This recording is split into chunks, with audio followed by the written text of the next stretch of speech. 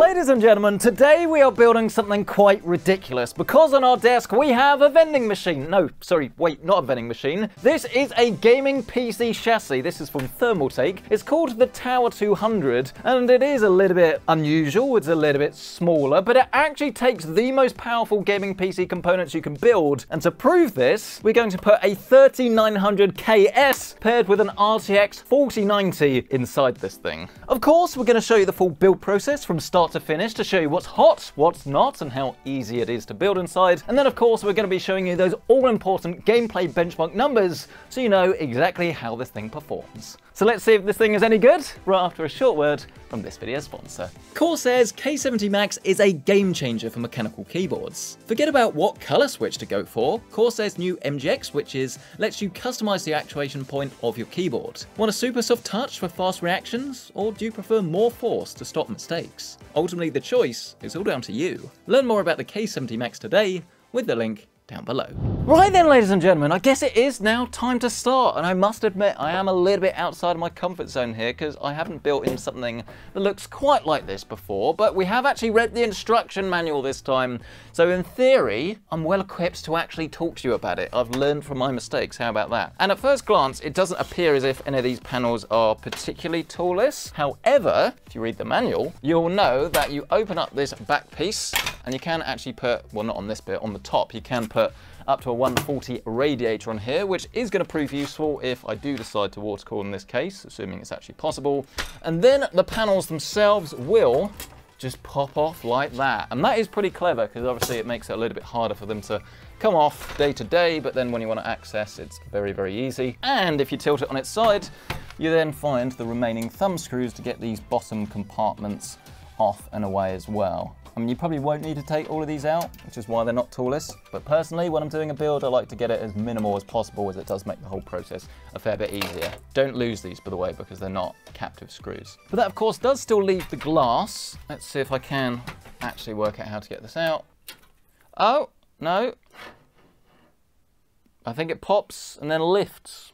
But anyway, once you have done that, you will start to see what we have on offer, and it's quite a clever chassis actually. I can't really fault the layout, at least in theory, because this does only support an RTX motherboard, but when it comes to GPU compatibility, it's this massive slot here, and the main change that they've made versus the 100 is to make this full mesh, versus before it was sort of half glass and half mesh, which I don't think properly worked on like top-end GPUs for best cooling. So now that it's mesh, you can pretty much fit, I don't want to say anything in here. I mean, let's do this now. Let's grab the largest card I have, which is the 4090 Aorus Master. We get rid of our bag of screws, and then let's see exactly what you can fit inside this case. I mean, obviously it might change once you fit other components inside here. There you go. That is an Aorus Master 4090 inside an ITX enclosure. I mean, is it cheating? Slightly. But you can't argue that's impressive. I mean, let's see if we can actually use this later. I was going to use the FE. Now, if you are following the manual, it does say the first step is to put the power supply in, but I don't really understand why you'd want to do that, because then you'd have all of your sort of cables floating about. This is a full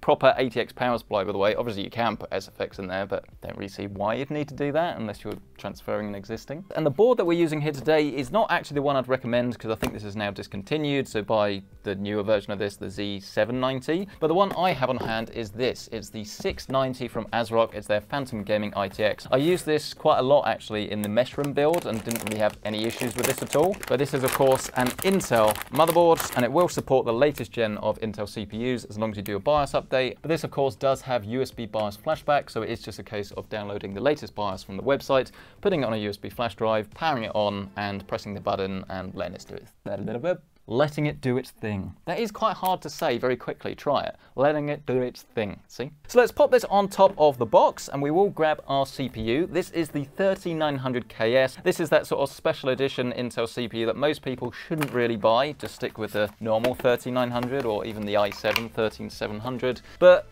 if I'm honest, Intel hasn't asked for this back yet, and I want to do something crazy, and I'm thinking if I water cool it, especially with hardline, they might be like, yeah, fair enough, PC Centric can just keep it. It's too much hassle for him to give it back. Smart thinking. The only problem with this approach, beside the fact that they might make me destroy my lovely hardline PC, if we ever get that far, is that because this is an RTX motherboard, this one only has an 8-pin power connection up here at the top. I mean, I did look it up, and I think you can get around about 380 watts out of an 8-pin, so performance is going to be absolutely fine, but this can consume an awful lot, especially if you're going to want to overclock it. So I imagine the type of buyer that would normally buy this is probably want to go for a motherboard that does have an 8+4, but when I had a look, I couldn't really see any. If you find any, let me know down in the comment section below. And is it even going to matter? Maybe that's something we'll have to test. So let's open up our slots and then grab our CPU, gently drop it into place.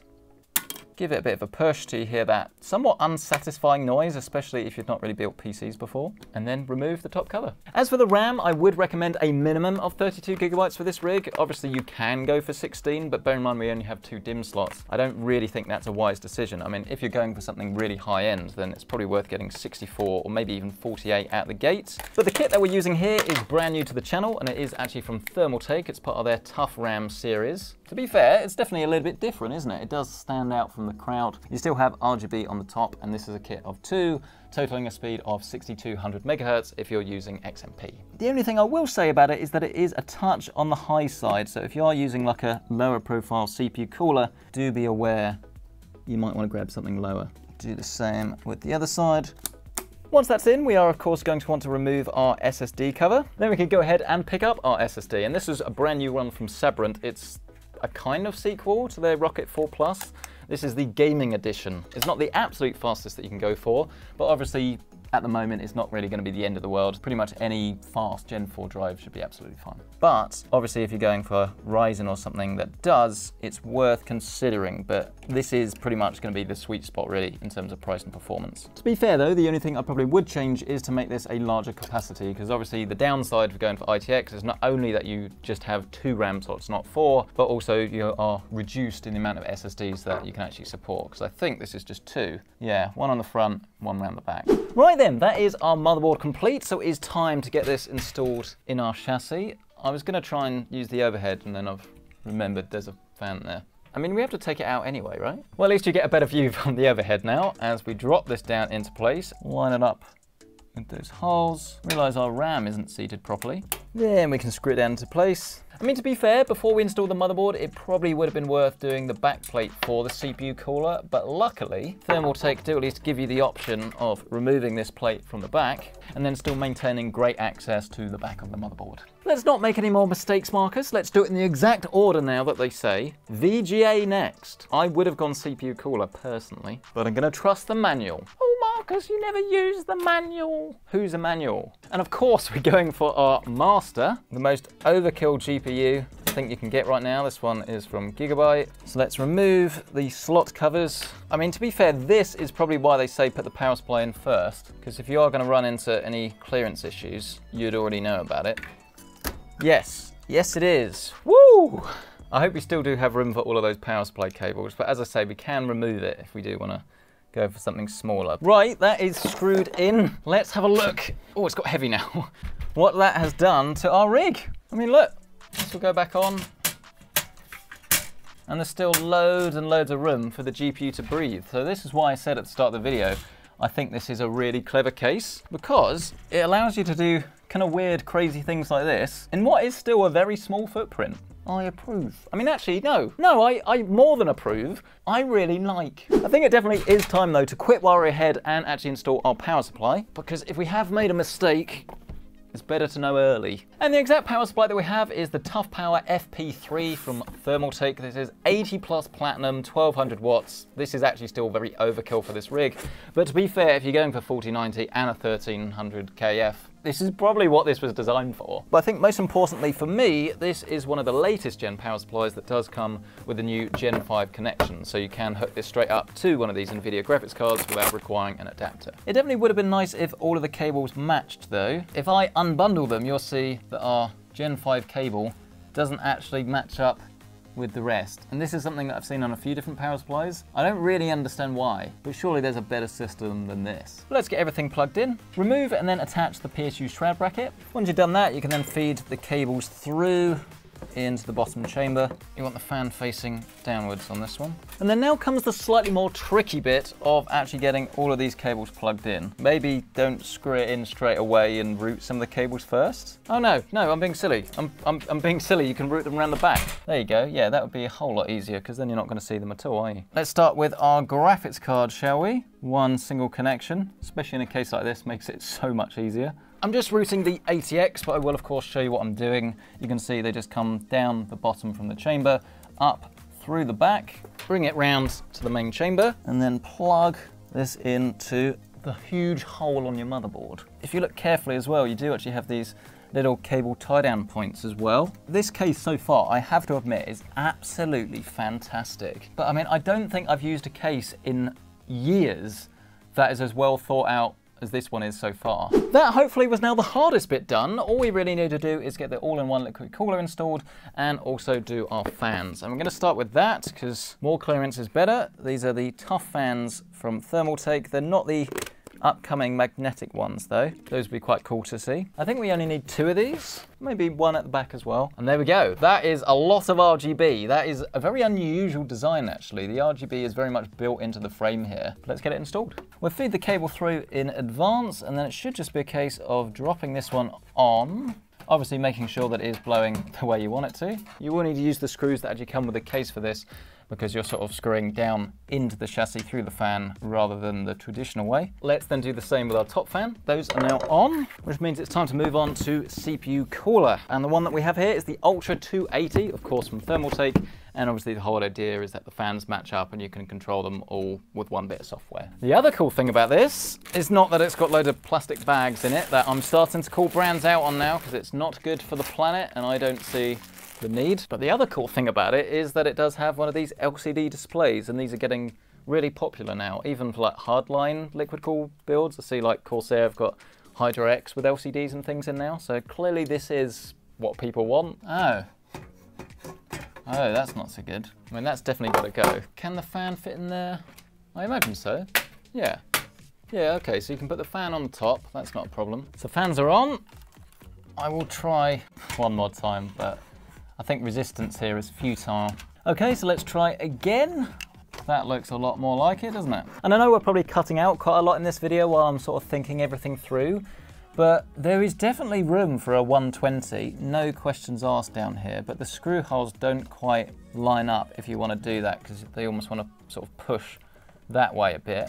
You know what, I am committed to this. I'm going to see if I can fit a Fantex T30 down at the bottom and whether there are any screw holes for me to fit this in. So we're gonna have to leave this as a bit of an artist's impression because unfortunately you can only fit one of these in properly. Having said that, if you do have some screws and bolts, there's no reason you couldn't actually use this mesh underside just to get it safe and secure that way. I mean, that would work. So I guess we'll do that for the water cooling build. So that's enough mucking about. Let's actually get this sorted now and install our Intel backplate. Says no mucking about, immediately starts mucking about. Intel's 1700 backplate now goes on. And yes, this would have been a lot easier if we'd done this on the motherboard at the start.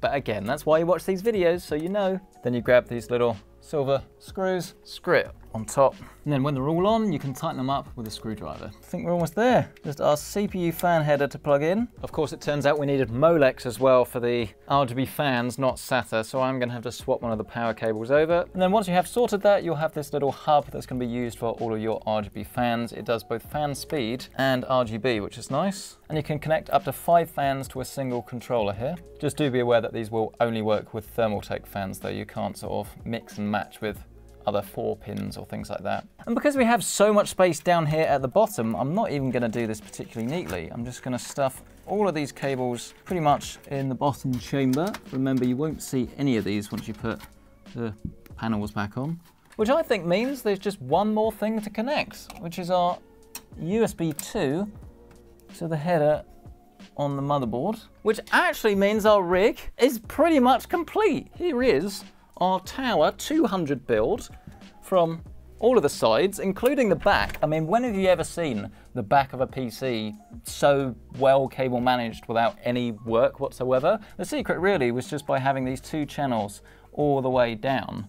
that you can tuck all of the cables into. I've also put this back piece on as well. I think this would be quite a nice area if you did want to use like some third-party controllers and you didn't want to stuff it in the basement and then just attach them here. You could have a couple and neatly do all of your fans that way. But I have to admit, I'm really impressed so far. It really is just this fan and this fan not having the easiest mounts in the world that made my life a little bit more difficult. But other than that, I have to admit, I don't think I've been this impressed with a case in a long, long time. The time has come to see exactly how easy this thing goes back together. I mean, I was going to remove this fan because I'm not really interested in using it. I don't think there's anything there that needs cooling.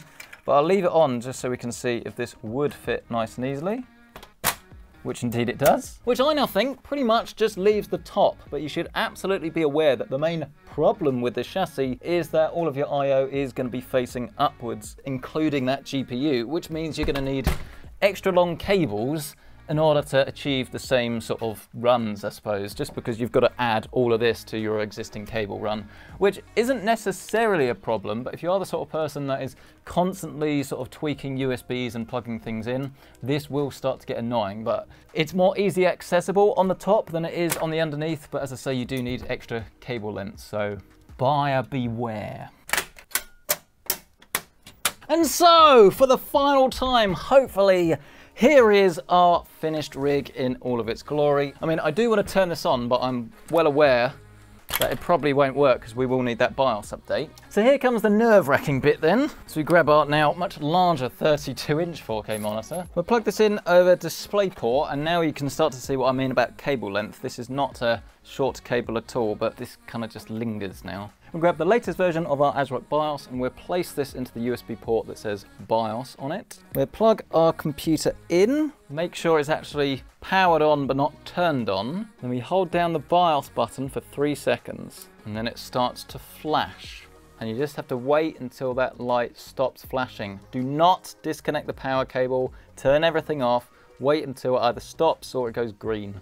Oh, actually, while we're waiting, I've just realized the release notes for this BIOS says supports next generation processors. And this was from a few weeks ago. This isn't talking about 13th gen. It's talking about 14th. So dang, there you go. More future-proof than we thought.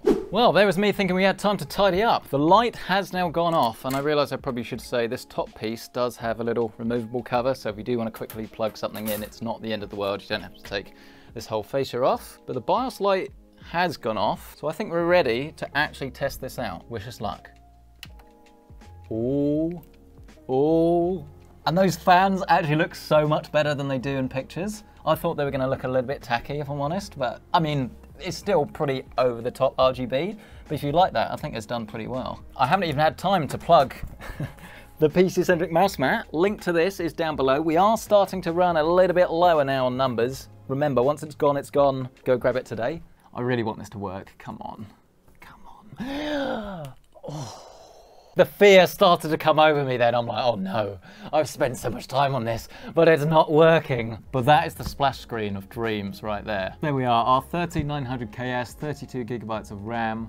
It's actually running pretty quiet at the moment, but I will do a little bit more tuning to it. I'll of course also enable our XMP profile. We'll grab a copy of Windows on a USB flash drive, save and exit, and then it should start with a Windows installer, which indeed it does. So we just need to go next a couple of times, basically, accept the license agreement. And then that's about it. Real simple. So just give me a couple of hours to get some games on this, and we'll be right back with the benchmarks, baby. Ladies and gentlemen, it is a new dawn, a new day, and a new t-shirt because I don't want to smell. Anyway, that is beside the point. We are all set up and ready to go. And honestly, I really love the way that this thing looks. I do think that it is potentially a bit cramped on the inside. This is the downside, I suppose, with going for something where you're, well, cramming a lot of stuff in there. Yeah, I don't like this little gap down the bottom. I'll be interested to see if we can fit a micro ATX rig inside here. But especially if we are going to do something even more high-end and start doing some liquid cooling, it is going to sort of require a lot of thinking to get everything where you want it, especially bearing in mind that you're probably going to have to like double stack some fans and a radiator here, and I don't know, whether it will look too cramped is something I'm potentially worried about, but we will cross that bridge when we come to it. But let's jump into some games. No, actually no, there is one other thing I want to say, and that is that the Thermaltake software needs a lot of work.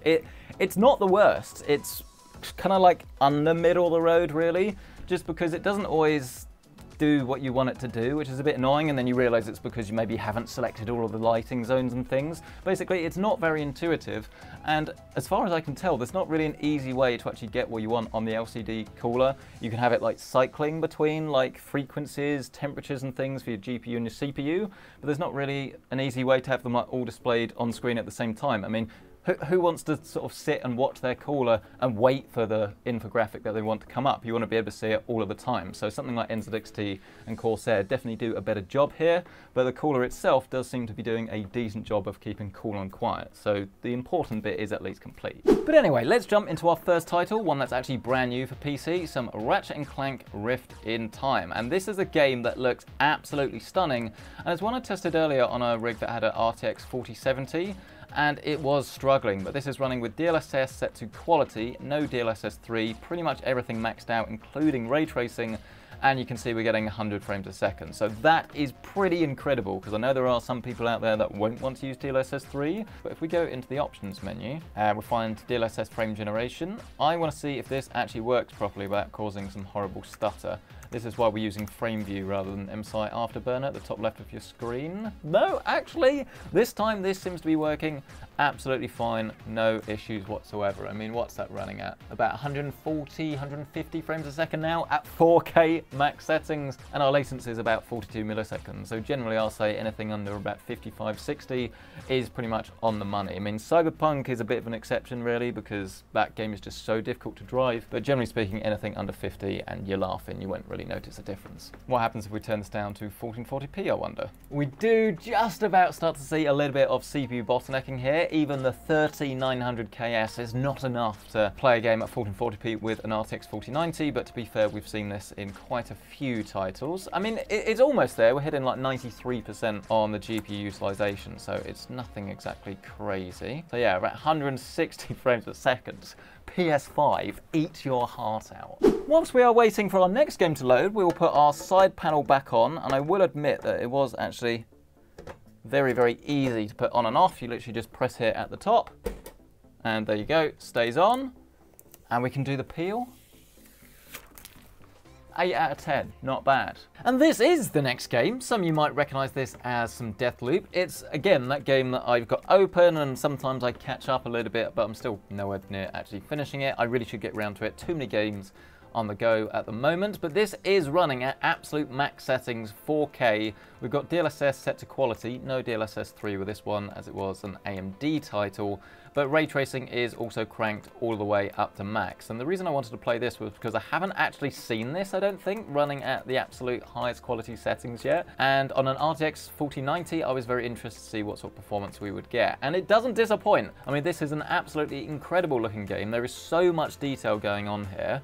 Whether the ray tracing is as noticeable in this game as on some others, I'm not entirely sure. I mean, you've got ray traced ambient occlusion and shadows here, so no reflections. But I really don't think you'd be able to argue that this is a fantastic looking game. And hey, if you're able to achieve 137 FPS at that highest resolution without having to worry about anything, I think we're all going to be pretty happy. But I know what you're thinking, Marcus, why are you showing single player games? I only play multiplayer because I'm cool. Well, alright, this one's for you. This is some Halo Infinite, as I try not to get shot. And this is running at proper true 4K resolution, because there isn't actually any dynamic scaling from Nvidia or AMD in this one. There is like a built-in Microsoft one that, to be fair, works quite well if you need to use it.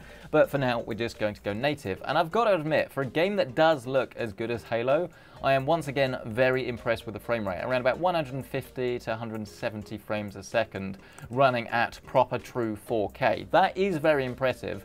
And yes, I know you're not going to be running these settings really if you are sort of playing multiplayer, but if you think about it, this is a 160 Hz monitor, so we're pretty much maxing this out and it's looking pretty stunning. But especially if you are going to play the single player version of this game, I think it's nice to have the option of a little bit extra fidelity in exchange for, I say a lower frame rate, I mean it's still 160 FPS. So how about we turn this all the way down to 1440p. We've got guests staying and I think they've just dropped a glass on my kitchen floor. But yes, anyway, that's not important right now. Instead, it's the frame rate, and that's gone up to about 250, just shy of 300 FPS at max settings, 1440p with ray tracing disabled. So that is pretty nifty, again, if you want to get like a super high-end monitor or something, 360 Hz, 1440p, then that is not going to be a problem here. But once again, I know what you're thinking. Oh, I don't play Halo. Why do you test Halo? How about we do Apex? Never happy, are you? And again, this is running at max settings at 4K resolution, and the frame rate is quite literally off the charts now. I mean, this is getting silly. We're looking at 230 frames a second at 4K max settings with this system. I mean, who's going to be playing it at these settings? I don't know, but you can. As I say, this is a 160 Hz monitor, so there is pretty much no benefit really to lowering this down to 1440p. I mean, it wouldn't save me in this situation where there's 3 of them. But you get the picture. If you are realistically spending this much money on a rig, you're probably going to be using a high resolution monitor, be it ultra-wide or 4K, so it is definitely nice to have the option. And when you're achieving this level of frame rate, you don't even need to turn a couple of settings down, let alone the resolution. But I don't want any more whinging in this video, so just for show, let's see what happens if we turn this down. Remember, there is a frame rate cap on this game that you can't get rid of for 300 frames a second. So I'd be very surprised if we don't hit it. Yes, there we go. Spectating, because I've let the side down, squad eliminated, but yes, we are now hitting that frame rate cap of 300 frames a second, but crucially, we're looking at around about 62% on the GPU load, so obviously there would be a lot more in there. So if you do play games, I don't know, like Valorant or something, where you can let the frame rate quite literally go through the roof, then that's fantastic. Get whatever monitor you want and you're going to be absolutely fine. But yeah, I think all in all, this rig has no doubt impressed me. I mean, what's this? In terms of thermals and things, we're looking at about 73 degrees on the CPU, about 56 on the GPU. So despite its small frame, you're not going to have to worry about anything like that. Noise test.